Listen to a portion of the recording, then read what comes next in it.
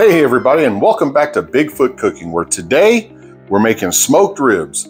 Now the plan was to actually do them outside on the smoker, but the weather today, for lack of a better word, sucks. We got nothing but rain, fog, mist, and honestly, I don't want to deal with being out there getting my smoker rained on. So we're gonna cheat. We're actually gonna make these ribs in about an hour using the Instant Pot or Insta Pot, however you want to say it.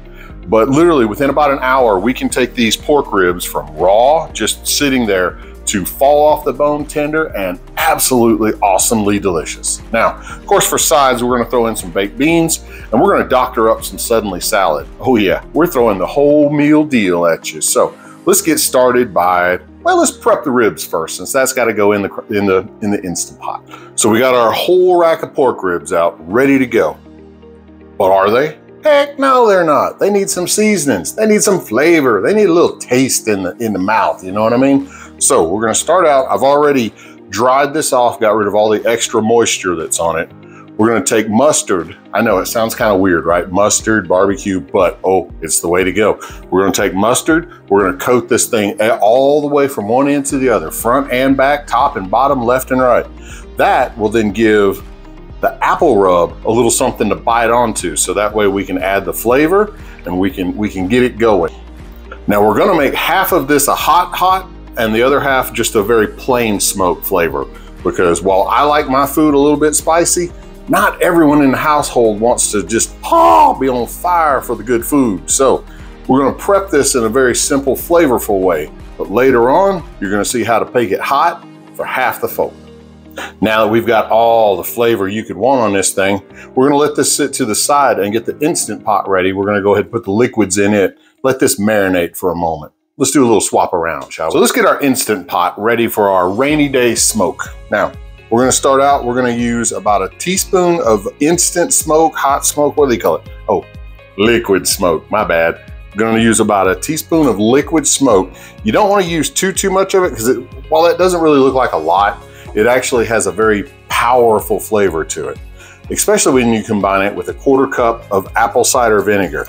Those two things together, oh, this is gonna be awesome. Now, from here, the question is, what kind of liquid do you wanna put in there? You could use apple juice if you wanted, or some other thing, but in this case, I'm gonna use bone broth. Now, you could use chicken broth as well, but in this case, the bone broth I actually have a recipe, if you'll check out this little link here when you're done watching this one, where I make bone broth from scratch, and we're using ostrich bones with that. Yeah, not something you find everywhere, but the ostrich bones actually have a really good flavor. Nothing like chicken, so don't go, oh, does it taste like chicken? Nope, doesn't taste like chicken. It tastes like ostrich. That's why you should try ostrich, good stuff. So we're gonna add ourselves about a cup or so of, or a pint, yeah. Pint of bone broth here. We'll set that in there. And now for the tricky part, getting your hands dirty and getting the meat in there. Personally, for my preference, I like to set everything where the bones stick to the bottom of it and the meat sticks to the top, and then roll it out in such a way so that when you put it in, you've got your vent valves right here on the Instant Pot, and you want to make sure that your vents don't have a big piece of meat up against it, otherwise it can mess up the pressure release and the cooking and what have you. So let's wrap some meat and stick it in there. Now again, like I say, where all the bones are, we're gonna stick that down in the bottom, because you know, when you got that nice fall off the bone cooking, the meat usually pulls back from that part. And so we're gonna set it in there in that way. We're gonna have to fight it a little bit because these bones are a little bit big.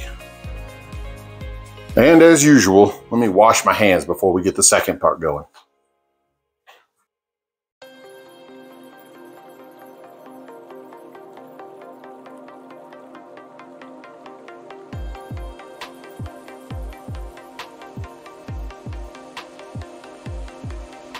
Okay, got the hands clean. Now again, let's talk about position of the meat, because like I said, you want the vents back here to be like where the gap is. That way nothing gets in the way. You can just set this guy down and listen to the song of its people, lock it in. You've always got audible confirmation of what's going on, see? Woo. Ah. It sings its happy song. So let's go ahead and set this guy. Now we're gonna cook this for 30 minutes. That's a little bit longer than what you really need. About 25 to 27 usually will get you right where you want. But 30 minutes, this stuff is literally gonna be fall off the bone. I'm hoping I can actually pull it back out of here for the broiling part. So let's get this started. Now that this thing is starting to heat up, the other thing, because what good is a pressure cooker without putting it under pressure? Back here is the valve where you just flip it, and that changes it from venting to sealing. Very important, otherwise you're just you're boiling water and making hot meat. No, no, no. We want these things tender. So the sealing, the pressure cooking, that's what we're after. It'll do the count up, and then once it's done with its count up, it'll do the count down, and then after 10 minutes, we'll actually flip this back open and watch it steam. Now, while our ribs are kind of working on their magic, we're gonna go ahead and whip out some suddenly salad, but we're actually gonna strip we're gonna do some changing to it. We're gonna make it, at least in my opinion, we're gonna make it better. Now, when you open it up, instead of getting just the flavor pack and the pasta, we're not gonna use the flavor pack. We're just sticking with the pasta. I kind of want those peas and carrots in there. It gives it a little something more, and who knows, maybe there's some flavor in the pasta. I don't know. We've got a bunch of it around here, so we're gonna use it and we're gonna supercharge it. So let's get this started. We're gonna start out, we're gonna light our pot because, well, water doesn't boil unless you got it under heat. Once it's boiling, we're gonna add 2 packs of the pasta to it, cook that up, and then, time for some custom flavors. All right, got us some good boiling water, and just for like side information, I took the box and dumped it out of everything, because I'm making 2 into 1. And I found out something kind of neat. If you dump both packs, 2 packs will actually fit into 1 box as far as the shelves quantity. Thought that was kind of neat as you're purchasing things on the shelf. The fact that this right here,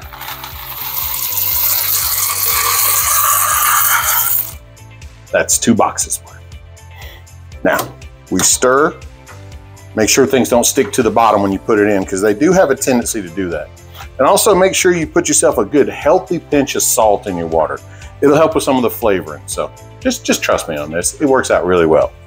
We'll let this go for a few minutes till it gets the old al dente, as they say. In other words, where it's the flavor and texture that you like. Not mushy, not hard, but just right. And then we'll put in the rest of the ingredients. All right, noodles are done. Everything's looking good. Let's go ahead and get these guys out of the pot, put them into a drain, and get with some of the adding flavors.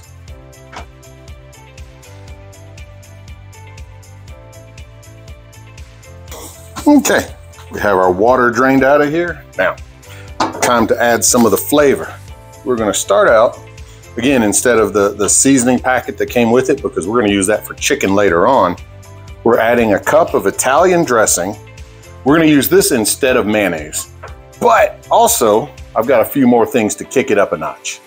We're adding bacon. Oh yes. Went ahead and made up a little bit of bacon, and we're actually taking some pepperonis. Now you can get those, I don't know if you've seen them, they're little bitty pepperonis. I mean, they're like a 3/4 of an inch. Oh, they're so good. But what we did here, we actually just sliced up the pepperonis into smaller pieces. Believe it or not, they taste the same. We're gonna go ahead and mix this in. And once we get a good mix on this, I'm actually gonna add about a teaspoon of ranch powder. That way, between the Italian seasoning, the ranch powder, and a couple of pieces of meat, this makes a great side for ribs. We'll get this stirred up, set it off to the side, let it cool down a little bit. Now that our semi-homemade suddenly salad has been situated, sir, it is time to pay attention to the ribs that we have been waiting on. Now, we've got it, it's done cooking, it's done all its magic there, and what you see on the counter is the holdover time. So once it reaches the peak and holds it there for, in our case, 30 minutes, it's done with that. And so now what we're gonna do partially natural release, I guess you'd say. We've let it sit here for 10 minutes, and kind of that's taking the super edge off of it to where it's cooled down a little bit. If we sat here and let it go and go, eventually it would cool down enough to let all the pressure out of it. But that's not what we're after. We've given it 10 minutes of cool down time. Now it's time to go from natural release to, what is it called? Forced release? I don't know. We're gonna open the valve. We're gonna make all kinds of steam come out. It's pretty cool. All you gotta do is take this guy here, flip it over, and stand back. She's a geyser, and she's hot. Don't stick your face here. You might take a little bit of skin off. Yeah, I know the steam smells good, but don't sniff it directly. You will burn the hair right out your nostrils. Now what you're looking for before you can even open this thing, you got this little guy right here. It's kind of the safety valve. It's staying up to prevent you from turning it. So once we have enough pressure let off of it, we can then open the pot and get into it. But if there was a way to open it right now, oh, it'd be like a little mini explosion. You don't want that in your kitchen. You don't want that to mess up your food. So just a few more minutes, whoop, the thing will pop down and we'll be ready to see what's inside. There you go. The whatchamanut has fell into the thingamaboozle. But even though you can open it right now, I'm still gonna give it just maybe 30 seconds or so. I'm not in a big rush, and I would rather let this thing get calm before we mess up its happy home. All right, we got enough time. Let's see what's inside. Sing to me. Oh, love that sound. Woo! Look at that steaming bunch of goodness. Now, from here, it's time to transfer it out. And for that, we're gonna need the help with some tongs, because this baby, she hot. Let's see, we'll grab it from each side of it. Try to ease this guy out of here. Lay it down gently. Tell it to take a little nap. Whew. Yes, yes, yes, perfection indeed. Now, let's add a little barbecue sauce. Actually, before we put the sauce on it, let me show y'all a magic trick. We're gonna grab this guy right here and just bloop. Oh, no meat, no nothing. That's what you wanted, right? Fall off the bone. You couldn't pick this thing up with a single bone here. Now, for the barbecue sauce, we're gonna use, oh yeah, Sweet Baby Ray's. I mean, I guess there's another company out there that sells barbecue sauce, but I don't know what it is. We're gonna put a nice little lathering of it on here. Now, one of the little things you run into with the Instapot, as you see, we got a little bit of curl up right here because, well, you're wrapping it in a circle to put it in the pot. We're just gonna have to deal with it. I hate to say, I mean, you could take a knife, cut it and lay it down, but is it gonna change anything in the way it tastes? Nah, not a bit. Now you see we've got the barbecue sauce on here. What we're gonna do now, we're gonna spread this over here real nice, because while everything is tender and delicious and everything, it doesn't have that little bit of glaze that you want, that little crispy, crunchy bit per se. You know, the caramelization. So let's get this thing nice and coated up with some sugary sweet barbecue sauce. We will put it in the oven for, oh, just a few minutes and put it on broil. So that way the flame kisses it, makes it, ooh, delicious. And then we'll see what we got. Also at this point, because like I said, we have different flavor palettes in this house, I think I'm gonna go with the thicker side, which is another reason why I pulled that rib out of it. Not because I'm Adam, but because I want a clear definition on which side's gonna be the hot side and which side's gonna be the flavor side. So now from the rib over, I'm just gonna drizzle some of Nate's hot honey on here. Not too much yet, just a little bit. Because the rest of it will come on our second coating of barbecue sauce. And we're gonna put some of this sriracha powder on here. Now, I may pay the piper for this one because this is a new product. I hadn't seen it before. So for those of you who are the hot connoisseur, forgive me if I tread lightly here because I don't want to blow my taste buds back to Tennessee. So we're gonna put just enough to barely see it. Well, I want to put a little more than that. Come on now. There we go. All right, just a little something. Now let's set this big old delicious thing in the oven under broil, shall we? We started the broiler, got it going for a couple minutes, so now the oven is kind of warmed up and ready to go. Oh, it's time to slide this bad boy in here. We'll just ease it right on in for home plate. Oh, doesn't fit that way, do it. This is called adjusting on the fly. We'll see you in, we'll just say roughly 5 minutes. Honestly, take a look at it because every oven's gonna do a little bit different. You don't wanna burn it, but you do wanna have a nice little, you just want the sugars to set. So I'm gonna say 5 minutes, but your oven may vary. In that time though, let's work on the beans. Now for this one, we're starting out simple. We're using canned beans, but we're gonna do something y'all may not have seen. We're gonna use an old school manual can opener. That's right. For some of you folks, this may be a teaching class. Now, we're gonna start out by putting the sharp part right here on the top edge, taking the bottom part, squeeze it together. You should hear that satisfying sound. Oh yeah. And then turn the handle. And it's gonna bring it round and round. Now when you get almost all the way around, it's gonna start tipping that front edge up. You can put your finger right there and catch it. Be careful though, you might cut yourself if you get stupid. And there you have it, an open can of beans. Now from here, why we just pour it into the pot.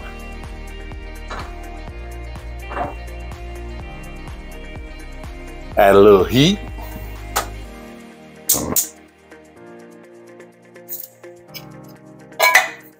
And then, once it starts to warm up, oh, we enhance the flavor. Ooh, beans. We're just gonna add us a little squirt of the good stuff. Ooh.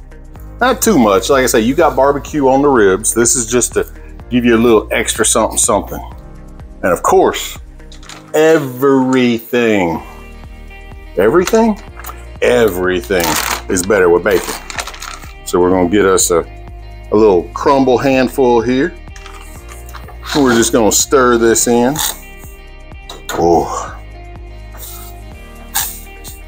We're gonna keep this on low because it ain't even been 5 minutes yet. Our ribs are still in there. But we got it right delicious looking. We'll let them flavors get a little happy with each other and check on the ribs, shall we? Now don't do this in the microwave. I know it's tempting. I know it's tempting, but you cannot do proper beans in a microwave. You must apply heat. Gas is preferred, but if you have to go electric, it's totally acceptable. There's a heritage with beans. There's a history. There's a whole life of people eating beans. Matter of fact, there's a bean scene in some favorite movie that, well, it's just amazing. They're funny. Y'all ought to check it out. Ribs are ready. Ooh, take a look at that. Oh, hungry? You are now. Let's get them out. Oh yeah, look at there. Caramelization, everything is set up nicely. I think we're good with the broil, sir. You can stop.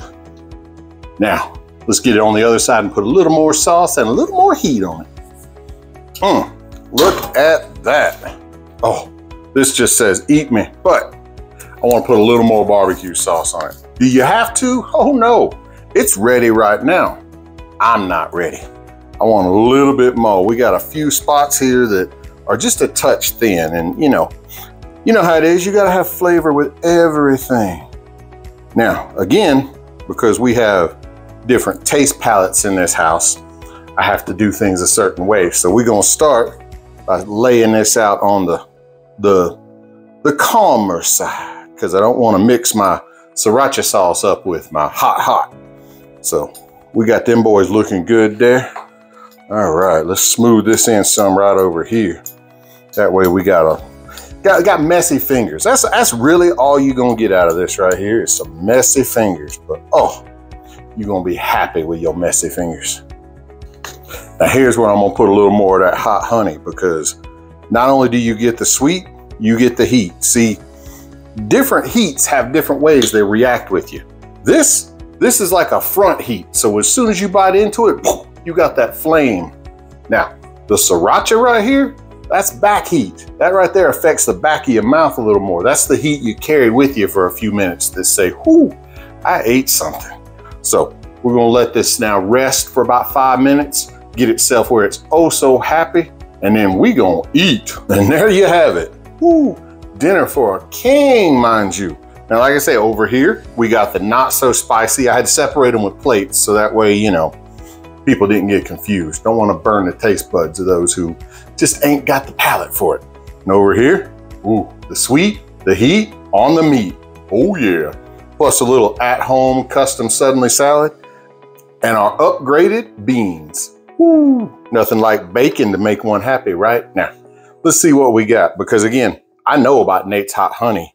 The sriracha, it's got my curiosity up. Let's see what we got with this here. This one rib that just decided to jump off the plate and say, yep, me first.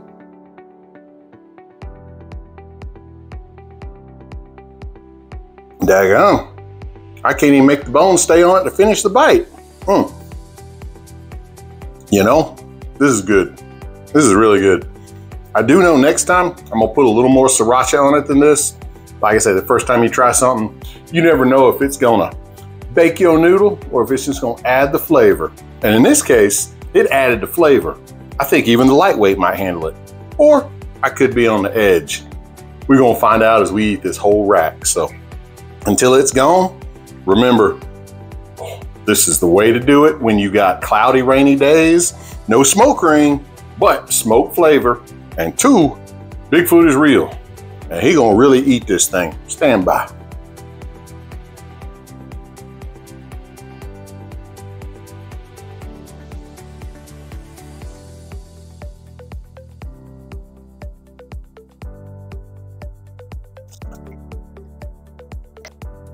Oh yeah, upgraded the sriracha level a little, put a little powder coating on it. Man, that is gonna be one of my kitchen staples here. Give me some more.